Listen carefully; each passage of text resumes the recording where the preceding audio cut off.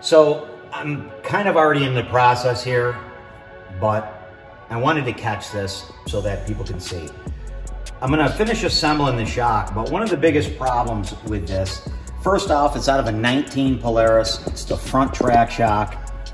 And what happens, this I have in the other way. Let me move this here so that this can be seen. So what has been happening is, because this reservoir body is not, permanently attached to the shock body itself, it's allowing this to move. The machining tolerance is too big, and so what's going on is this actually allows to move forward probably another like 3 to 5 degrees, and this knob then comes in contact with the idler wheel, and it snaps the knob off the shaft to the compression adjuster. So what I've done in this situation, the customer supplied me with a high-low valve instead of just a single adjust. I've rotated this back into position to where it belongs. But now the fix for this, which I don't have to show you right at this point in time, but High Gear Suspension of Ithaca makes a 2-piece round adapter, if you will, or a lock collar that goes around the snap ring. It has 4 Allen pointed set screws in it that bite into the body underneath, and it keeps this from happening. It's a very nice upgrade. I believe it's $40 retail.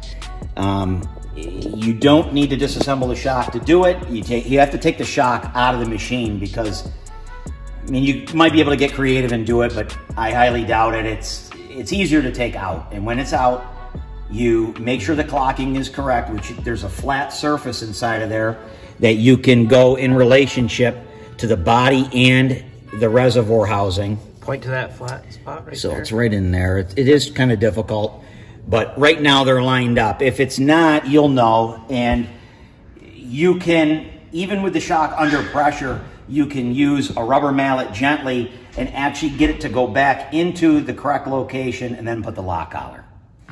So I'm gonna finish, putting this together. It's already done bleeding, and I'm gonna charge it. You can see that. All right, so in this process here, we gotta just top off a little bit of oil. You wanna make sure that the piston's up at the top, maybe a 1/4 inch below in the threaded area. And usually, set your floating piston height to whatever the shock calls for. In this particular case, I bottom it out, bring it up about a 1/4 inch. Oil's full here, like I said, and then you're gonna set the seal head. Oil is gonna come out, which you want, because you wanna displace any air that's underneath that seal head cap when you're tightening it.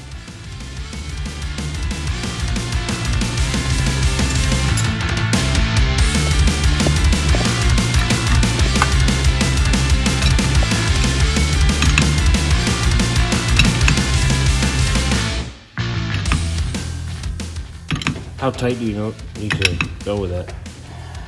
Well, to be completely honest, is it a torque spec? There is a torque spec. And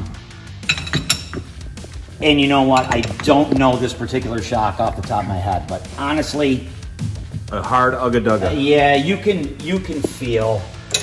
Obviously, you're looking not to get any oil leaking at that point, right? Oil will spit out at this point, but once the shock is cleaned off and it's charged, yeah, you don't want to see any oil leaking out of anywhere.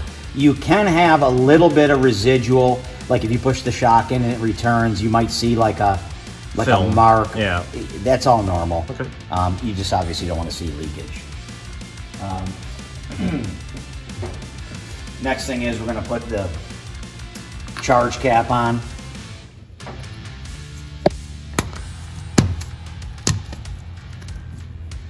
Some have like a snap ring style, just a round ring. This one has an actual snap ring. Show us in your hand. Okay.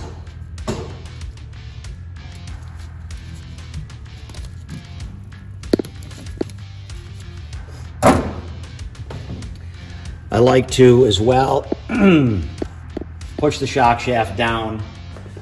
2 things for that. One is, when you're charging the shock, as this is coming up, if there's any air still stuck in there, it'll like kind of bounce or make noise, and you'll know. And obviously then you got to start over. the other thing too is that if this didn't have a reservoir and this is just a single tube shock where the floating piston was inside of it under a cap, if there was a problem with the floating piston height, you would hit that and know that it's incorrect. So it's just more of like, I don't know, tuning tool. It's just more like so you don't go through the process of charging the shock and know that it's wrong. So at this point, you could stop, take it back apart, fix what you have wrong, and reassemble. Now we're gonna charge the shock. This particular shock, and a lot are different, but these take 200 PSI.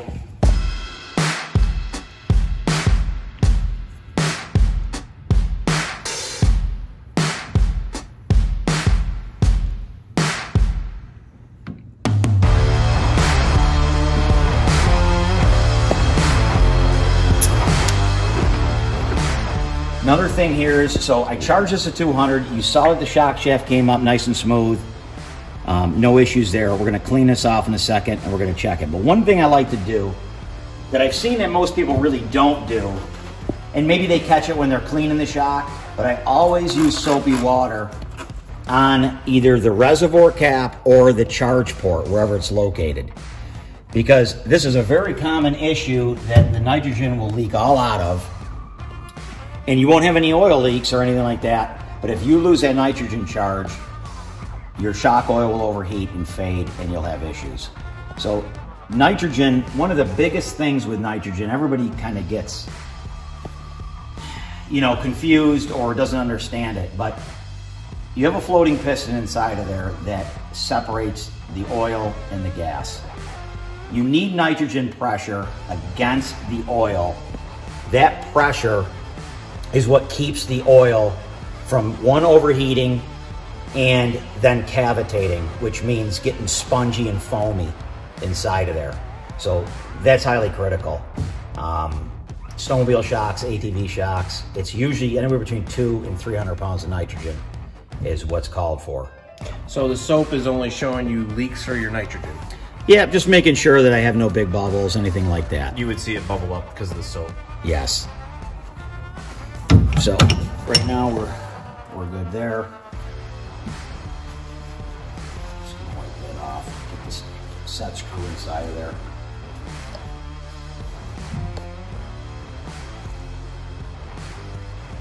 Okay, we're putting that set screw. Another thing to keep in mind here, and I just want to touch on this because this bit me, is when this all occurred of what I was describing earlier, where this rotated and this broke off, this adjuster assembly was a single adjustment, which meant just low speed. The customer supplied me the new valve, which is now high and low speed. Well, in order to put this in, I had to remove both knobs. And in the process of that, they put so much red Loctite on the center Phillips head screw that it snapped off on me. And it took me probably 45 minutes yesterday. And they, you're that Polaris? Walker Evans. Oh, okay. They supply Polaris, but whoever did it put too much Loctite. So what I'm trying to have a prevent is you have to warm that up. If this has to come apart, well, even to install it new, that has to come apart. You have to heat that up. But you have to be gentle, obviously. There's rubber O-rings inside of there that you could damage. So heat gun, blow dryer, or something like that. I wouldn't use a flame. You want to get that warm so you can get that out. Otherwise, you're going to have an issue. So we have it charged. I'm going to wipe it down. Everything so far looks good. Another good thing is to, clean it with some Simple Green or some kind of like soap and water and get it nice. And then just let the thing sit out. If you have time, let it sit out for, half an hour on a piece of paper or something like that, or on a towel that's clean, and you'll know if you have any issues. And a lot of times too, if I even question that there's an issue, I will stick it in the shock dyno and I'll let it get up to 150 to 200 degrees, let it cycle, and to verify that there's no issue. So that was just a quick you know, assembly of this Walker Evans. This one came in a 2019 Axis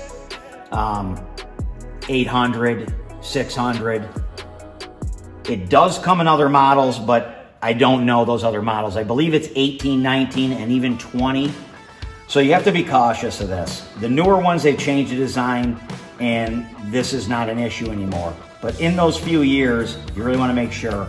And this is what I was talking about with the two-piece lock collar. Goes over the snap ring, and it pinches into the aluminum.